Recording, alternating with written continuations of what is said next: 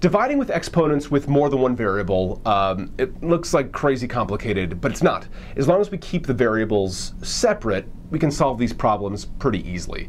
I'll show you what I mean. Let's do x to the third, y to the fourth, over x to the sixth, y squared.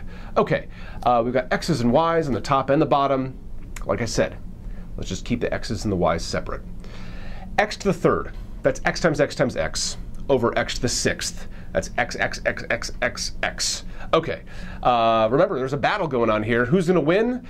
Man, the guys on the bottom are totally gonna win. There's 6 of them versus 3 on top. The 3 guys on top are gonna take out 3 of the guys on the bottom, but we're still gonna have 3 x's on the bottom. That's x times x times x, that's x to the third.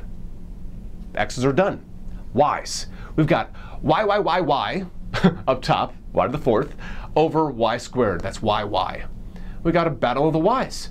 I think the y's on top are going to win because there's 4 of them. 2 of the guys on the bottom will take out 2 on the top, but there's still going to be 2 y's on top. Y times y, also known as y squared. So your final answer is going to be y squared over x to the third. That's how we're divided with more than one variable.